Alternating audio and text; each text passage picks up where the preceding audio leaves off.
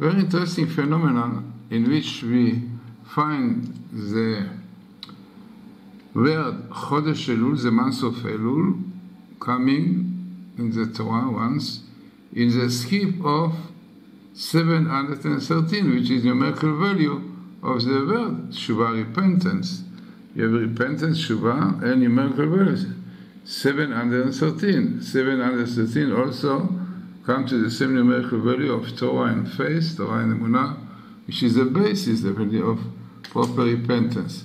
So very interesting that we see that the skip of the letters also indicates, especially when it is minimal. The 713 is a minimal skip of the appearance of Chodesh Ellul, the month of Ellul. So let us see the table.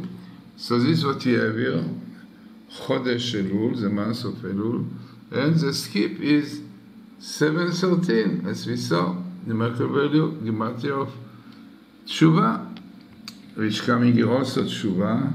Interesting, come together with Ben Ishai, the son of Jesse, coming here, and the word Messiah, Mashiach, really join the month of Ellul with the son of Jesse, and you have the repentance. Interesting, you have also the son of David coming here, Ben David, at the bottom of the table, which is very interesting. And then we have this, what we saw, that the basis of repentance is Torah, learning Torah, keeping Torah, which comes here, and faith in God, which comes here also, Emunah.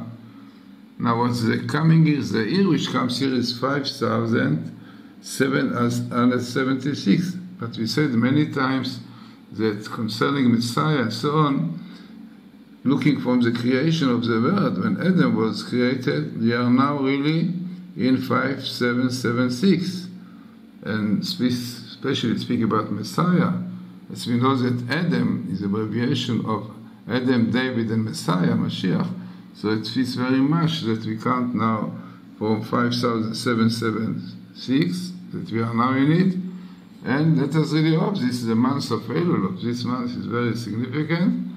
So let us really use it properly, do Tshuva, and then we have the son of David coming, and the son of Jesse, which is parallel, David, and we'll have really soon, we hope, full redemption all over the world.